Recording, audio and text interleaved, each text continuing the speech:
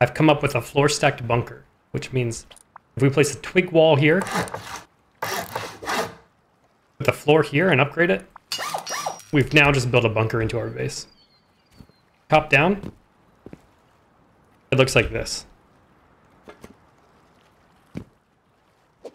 This is a wall, the foundation's below it.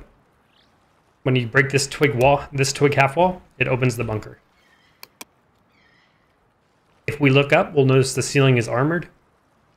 If we look down, it's metal. That's because there's 2 layers here. From the side, we can see both. What this means is if somebody would raid this metal square here to get it into your core, there's a second layer underneath. First, we're going to start off with 2 square foundations. On the left one, we build a ramp. From that ramp, we line up on this black line underneath the X. If you don't have a crosshair, you can open your inventory. Your cursor is on the center of the screen. Next, we stand up, look forward, build a triangle foundation. After we place it, we don't move our mouse at all. We only use the keyboard to go right.